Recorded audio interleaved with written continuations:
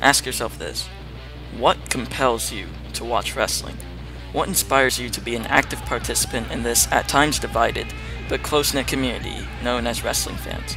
A myriad of things may have run through your mind: the spectacle, the athleticism, the storytelling, and some of you may just love the feeling of being a part of something.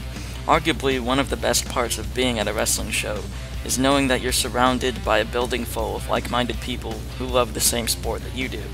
One thing that tends to keep people watching wrestling is the escapism. In a sport so ridiculous, filled with characters larger than life, and athletes performing stunts most people wouldn't dare to do, it allows a lot of people to get lost in its extravagant nature.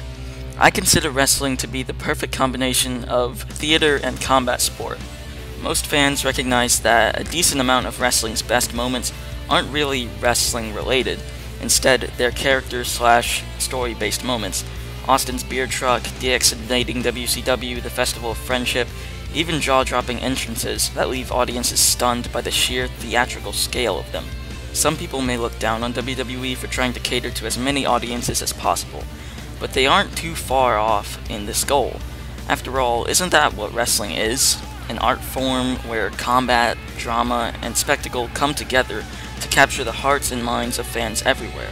Whether you're a WWE fan, a New Japan fan, a Ring of Honor fan, or what have you, I think we can all agree that wrestling is much more than just a sport. As I said earlier, it's an art form full of many things that make it compelling.